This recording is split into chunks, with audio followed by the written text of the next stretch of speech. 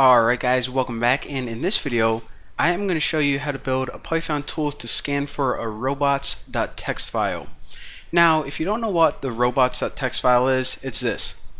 So whenever you make a website, a bunch of search engines like Google and Yahoo, they're going to crawl your website, and that's how with the crawler they're going to go through page by page and store it in their search engine. So then whenever people type in thenewboston.com, all of the results pop up for everyone's profiles page, the forum post, whatever. Now the problem with this is whenever you're developing a website, there are some pages that you don't want Google to crawl. So examples of these pages would be like the admin login page, maybe some sensitive areas, maybe some moderator panels. So a lot of the private areas of the website, you want to make sure that Google doesn't crawl those. So what you can do is you can make a special file called robots.txt, and you can upload this to your server. And usually what web developers do is they list all the files that they don't want Google to crawl, and then Google ignores them. Same thing with Yahoo.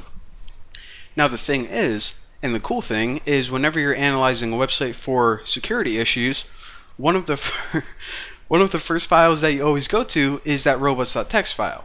Why is that? Well, if the developer said, hey Google, don't crawl these because people shouldn't be looking at them, well, we can just look at it and say, oh, so these are all the areas that are kind of sensitive.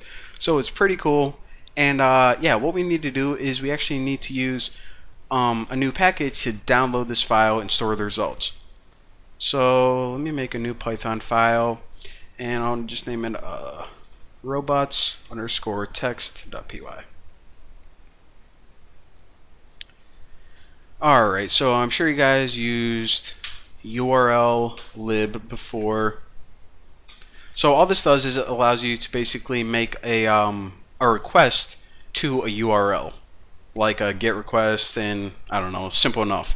So basically download files from the internet. Now we also need to import a package called IO, and this is just for encoding, so we can make sure that we have, we're getting our data in a readable format that we can work with. So robots.txt. So what we're going to do is we're going to pass in a URL, and here's the thing. So this isn't actually code, I just want to show you guys something. So we're going to pass in a URL like this, reddit.com, and the robots.txt file is on the top domain, so robots.txt. Now the trouble with this is whenever users are using this tool, I don't know if they're going to format their URL like this, or they're going to format it like this. So some people have that little / at the end, some people don't. So I just want to check for that first. So this has nothing to do with the tool, just kind of user experience, if you will. So I'll just write if URL that they passed in ends with a /, then what we want to do is we want to take that path and just keep it as the URL. Alright, so if it ends with a /, then we're just going to use that with a / at the end. Else, if it doesn't end with a /, then we're just going to add one to the end. So by the time we get done with this, they're always going to have a / at the end, nice and consistent. So URL plus the /. So again, if it already ends with a /, then just use that URL.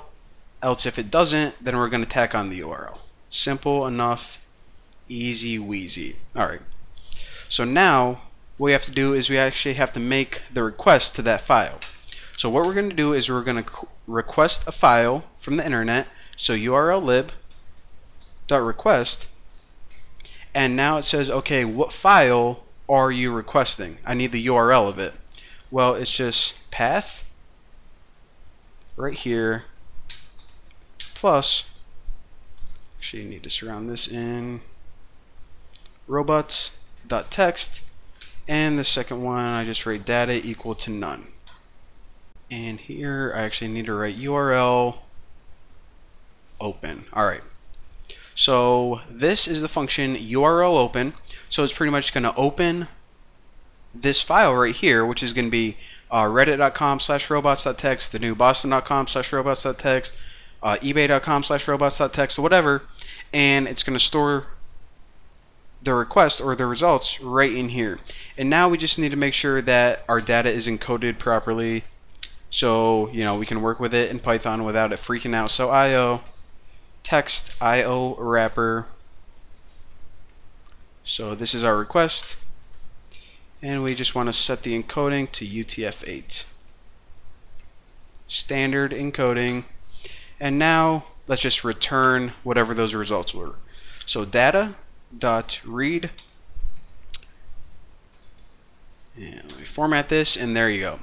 So again, all we're doing is we're going to pass in a URL, some website, we're going to get the robots.txt file, and then we're going to return the results, the data.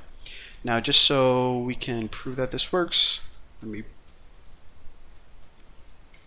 print get robots.txt, and we'll do it for reddit.com, and let me run that right there.